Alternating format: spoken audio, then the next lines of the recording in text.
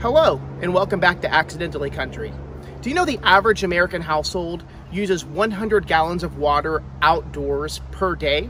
A lot of that is for their gardens.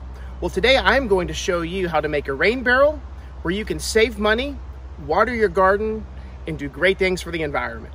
Follow along. This is Accidentally Country.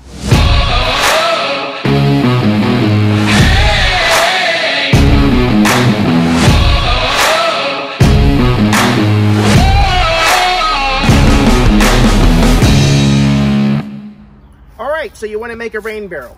Well, the first thing you need is a trash can. So I bought a 32-gallon trash can, and I have a hole saw drill bit. And I'm going to put all the items below in the description so you can follow along easily. But the first thing you want to do is to drill a hole right near the bottom of the trash can. That's going to be where your hose will come out.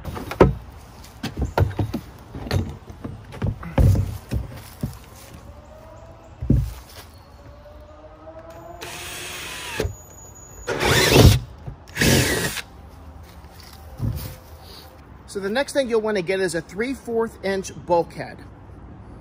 You have to unscrew it first, and then you put this end into the trash can. It's a pretty tight fit, so you may have to wiggle it around.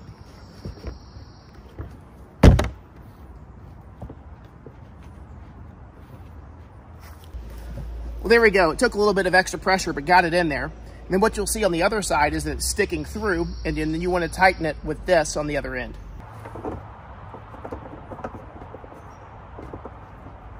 So we're already halfway done. So next we've got this brass hose bib valve and some seal tape. So what we're going to do is we're going to get the seal tape and we're going to wrap it around this right here, and then we'll just screw the valve in.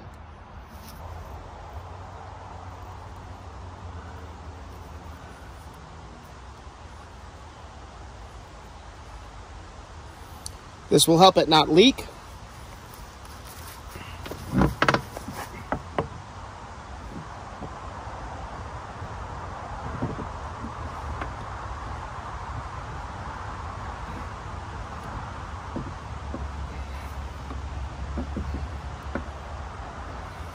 So what I did next was I got some silicone sealant and I just put it all around here just to make sure that if there are any little openings, the water won't leak through.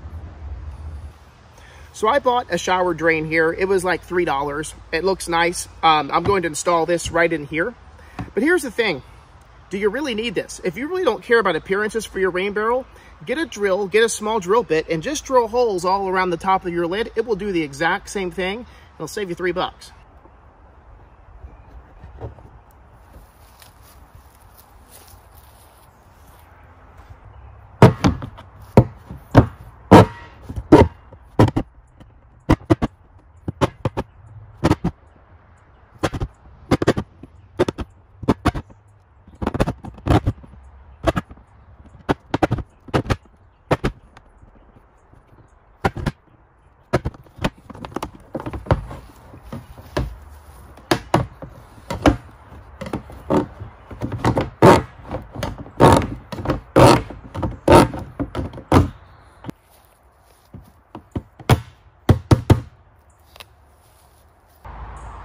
So there you have it, your very own rain barrel. Now, some people will install a spout either on the top or the side for overflow water, but if that's an issue for you, just drill a few small holes. It's not that big of a deal. One less thing you've got to install. So really the last thing this rain barrel needs is some rain. But the good thing is, storm is rolling in. Let's see how it works. So it's been a few days and we've gotten ourselves a pretty good bit of rainfall. So one thing I forgot to mention is when you do a rain barrel, you want to make sure it's elevated above where you're going to be holding the hose. That's going to cause a lot better pressure for you when you're watering your plants and your vegetables. Here, I just have a table set up for demonstration purposes. So what we will do first is let's see if the water is actually going to come out.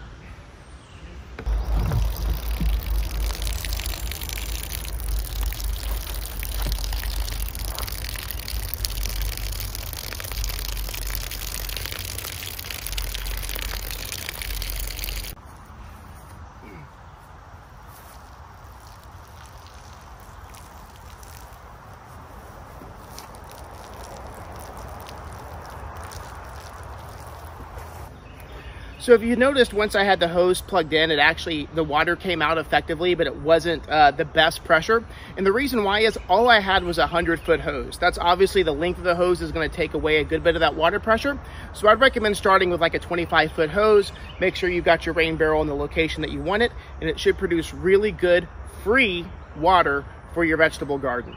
Now, if you're in an area where it rains frequently, then you've pretty much got yourself an endless supply of water if you've got a rain barrel like this.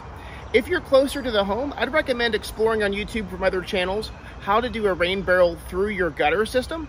It will collect even more water and be very accessible for your plants. Unfortunately, this garden is a few hundred yards from my home, so that's not going to work for me. But I hope this rain barrel is an idea that'll work for you. And thanks for following Accidentally Country. We'll see you next time.